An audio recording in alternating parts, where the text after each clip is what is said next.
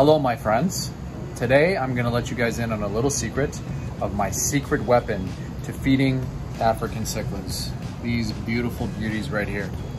It's something that I have in the store that I carry, so stay tuned and I will explain to you why while I'm feeding the fish, why it's very beneficial and why you should definitely add this to their diet 100%.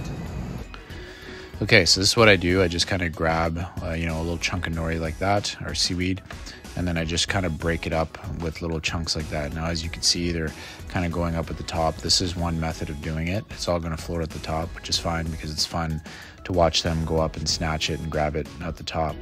Now, why is it important to feed seaweed to your African cichlids? For one, especially for these veggie-based fish like mambunas, and as you saw in the video, there's a tropheus going across there. So these fish do eat animal protein, but they get a lot of fiber with that animal protein. So when you're feeding them nori, they're getting that high levels of protein, and then it's loaded with tons of vitamins and minerals. It's got lots of iodine in it. And the good thing about it is that it's high in animal protein as opposed to vegetable protein. So here I am giving another tank full of it, and you can see they kind of go crazy for it.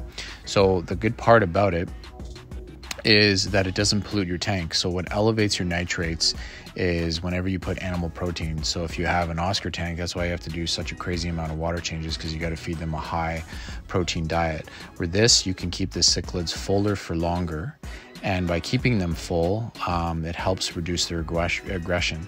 So sometimes what you'll notice when you're feeding them nori, they'll go and snatch a big piece of seaweed, and then it kind of muzzles them for a bit. They're like, oh, I got this big chunk of seaweed, and then it fills up their belly, so then they're not hangry, so to speak, right? Because that's one of the reasons why Africans are aggressive, is because they're trying to guard for food resources.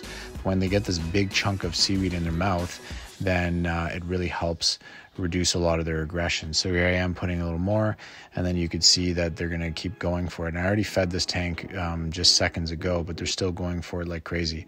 So I would do this as your second feeding, and this is my secret weapon because it's packed with vitamins and minerals. It's got tons of fiber, so it keeps them regular, and it helps you be able to manage keeping different species with different dietary requirements all in the same tank, because even the peacocks and the haps, who are a little bit more of a meat-based fish and need a little bit of a higher protein value, will still eat the nori because they still kind of crave it.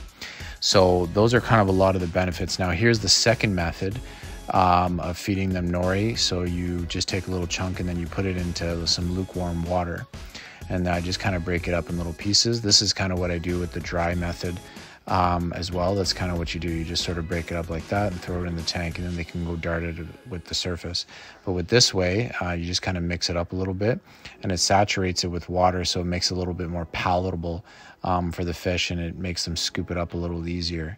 But doing it this way, as you're going to see in a minute, kind of like drives it down to the bottom of the tank, and then they can go pick it up. So this is the peacock and haps dominant tank, and even them, even though they like a little bit of a higher protein value in their diet, they still go for it, they still like it, they still eat it.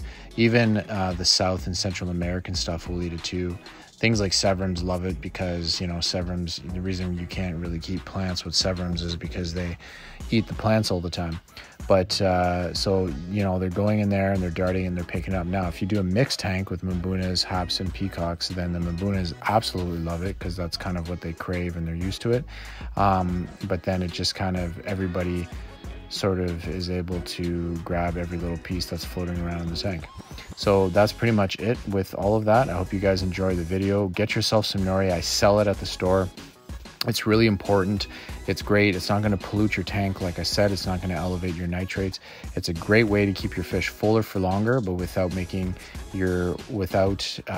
your water quality, let's say. So I think I banged on this drum long enough, and I just appreciate you guys watching the video. So take care.